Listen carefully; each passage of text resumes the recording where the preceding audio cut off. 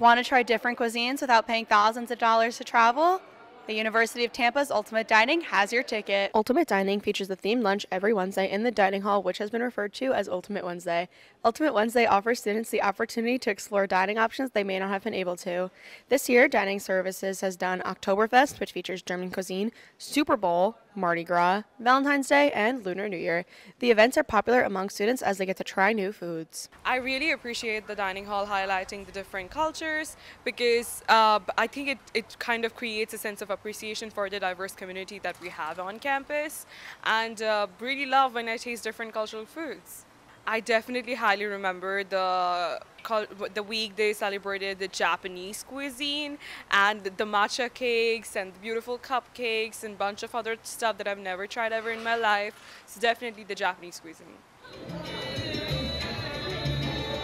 When deciding what cultures to highlight next, Dining Services relies on feedback from students. After hearing what country students want to take their taste buds to next, the menu planning team will find what recipes they have to ensure their options are accurate. They also make sure they can get proper cultural highlighting decorations to host a successful event.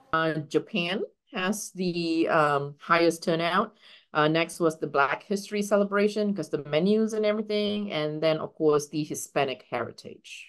Follow at UT Dining Services on Instagram to stay up to date on the latest Ultimate Wednesday menus and to find out what culture they're highlighting next. Samantha Relkin, UT TV, Spartan News.